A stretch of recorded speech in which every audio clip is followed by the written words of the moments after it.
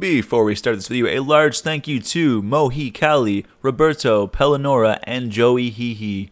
Thank you guys for supporting this series. It is greatly appreciated. By the way, guys, I got a new microphone. Let me know what you think of it. If the volume needs to be adjusted or something like that, just let me know in the comments. And again, guys, thank you so much for your support. I hope you guys enjoy the video. Alright guys, we step in our project here now and I'll go up to this enemy who I've taken the states off of so he won't hit me. If I attack and try to lock on, as you can see, while I start doing the light attack, if I click the lock on button, I actually won't rotate towards the enemy unless I stop the attack chain briefly. And we don't want that. What we want is when our character to rotate right before we open our damage colliders, and then stop rotating, right before we open the damage colliders, and rotate just a bit before that, effectively making it so if you lock onto something, you're rotating towards it with every swing of your attack in a combo chain.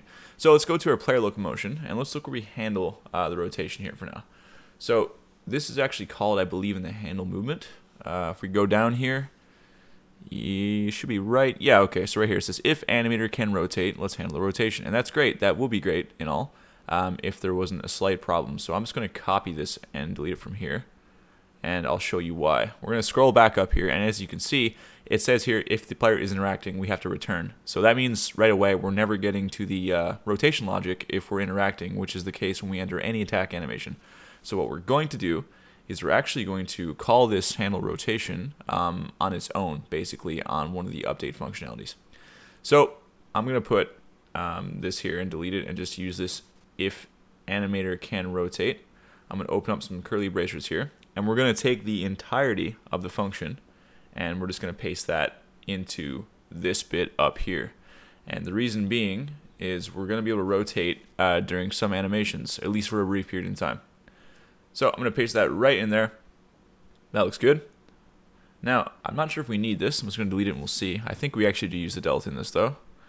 Yep, okay, right down there. We use it in this bit of the function. So you can put time.delta time there if you want, but I'm just going to keep the float delta and pass it from the update method, and then I'm going to minimize this functionality.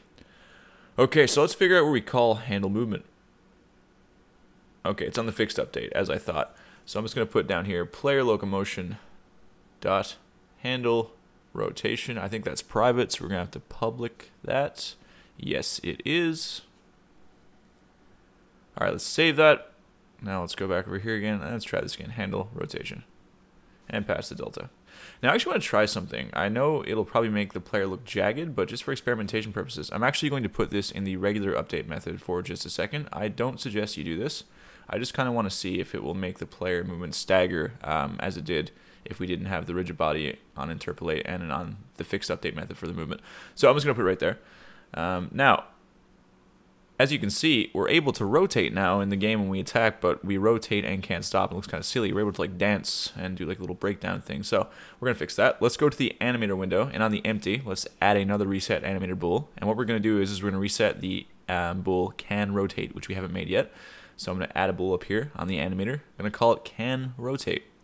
Next, we're going to put that up there, below, right above can do combo, and I'm going to check status yes. So when you come back to empty state, you can in fact rotate. Now in the player model, as you can see on the player animator manager, we actually have a bool right there called can rotate. So we actually want to make it so that bool is equal to whatever the bool is on the animator. So we're basically dictating our rotation via the animator. So let's go ahead and set that up right now. I'm going to say player animator or animation manager, and looks like I have to actually call that on the player manager here. So let's do that. Gonna put it right up here. Okay. Player animator manager, player animator manager. Gonna call that on awake, and I'm actually going to take all the stuff here in the start method and drag out in the awake too. We're gonna do a little housekeeping video soon, but basically I'm gonna call all my references to other scripts on the awake from now on to keep it concise and consistent. So I'm just gonna say player animator manager equals get component in children player animator manager. Great, simple enough. Okay, let's save that, and let's go down here now on the update method, and we're going to say player animator manager dot can rotate. Then we're going to say is equal to anim dot get bool can rotate. Excellent. All right, let's save that. We still have a couple more things to do. Let's minimize all this. Now let's save this again and go over to the player animator manager. Now, as you can see, we have a can rotate and stop rotate function already true here. So, or already created rather. I'm just gonna delete the contents of them, and we're going to say anim.setBool can rotate, and then we're gonna set it to true on the can rotate function. And stop rotation, obviously we're gonna say anim.setBool can rotate, and we're gonna set it to false. Now we're going to use these animation, or these functions rather, as animation events, and we're going to use those on our attacks to dictate when we can and cannot rotate. But furthermore, we have to do one more thing, because we don't want to be able to go into an animation with the ability to rotate. So by default, let's just copy this here, and then delete it, and let's go to the animation manager, which this class inherits from. Let's paste it back here, and then on the function play target animation, we're actually going to say can rotate is equal to false. Because by default, if you're playing an animation that locks you into the animation, we don't want to be able to rotate unless specified by an animation event. So we're going to set up the animation events on our attacks ourselves manually. Now in here we're just going to say anim.setBool can rotate equals false. Let's save that. And now let's jump over into Unity and actually check out our model and go and edit some of our animations. But first, I'm just going to go into the game and make sure that this works as intended. We should not be able to rotate now. So if I attack, yeah, okay, I can't rotate, and then I can rotate when I'm done because the script resets the bool to true after we go back to the empty state. Excellent. So it's going back here, and then this is toggling here, and then from there we are able to rotate, just so that is clear. Next, I am going to go to the player model. I'm going to go to scene view, going to turn off my gizmos because it makes the screen look kind of cluttery. Going to go to the window, hit the animation. Gonna go over here and I'm gonna pick the first two attack animations I have. I won't do them all in video because once I do a couple, you guys will see how it's done. So this is where I open my damage glider. I'm just gonna come to a couple frames before that. Right click here. I want to be able to rotate, say right here. So let's add an animation event. Gonna say can rotate, and then if I drag that forward, just 2, we'll say I'll add an animation event here, and then we'll disable the rotate or stop the rotation.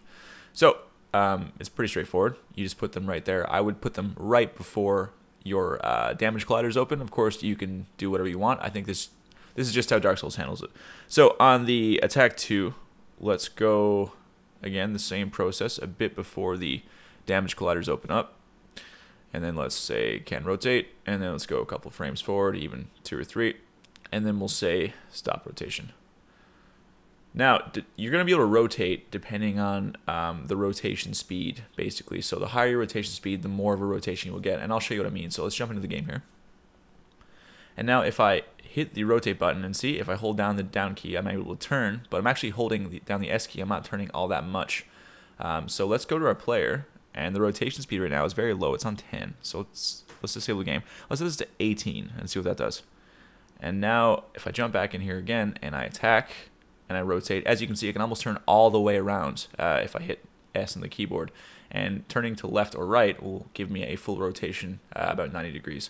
So I like having the rotation speed pretty high. That's just me. And now if I attack a person I'm locked onto, if the person were to move or run around while I was attacking and I kept comboing, I would combo into them as they were walking away, which is ideal. Now I'm going to move this handle rotation back to the fixed update, which I suggest you did earlier, because if not, you're going to get some weird behaviors. I just wanted to see something. So I'm going to save that there, guys, and this has been another episode of Create Dark Souls in Unity. If you like the series, don't forget to drop a like and leave a comment, because it genuinely does help my series get around. Also appeases the YouTube algorithm gods, which is just good for you. And if you're feeling super kind, check out my Patreon below. I will see you guys in the next one. We're very shortly going to do a housekeeping episode again, where we do some bug busting and some cleaning of our code. Nothing's going to get deleted. We're just going to reorganize some stuff and restructure it, make it look more neat and tidy. I was going to do this video, but I really wanted to get this done too, because this is very critical to our melee combat system. So anyway, I digress. I will see you guys in the next one.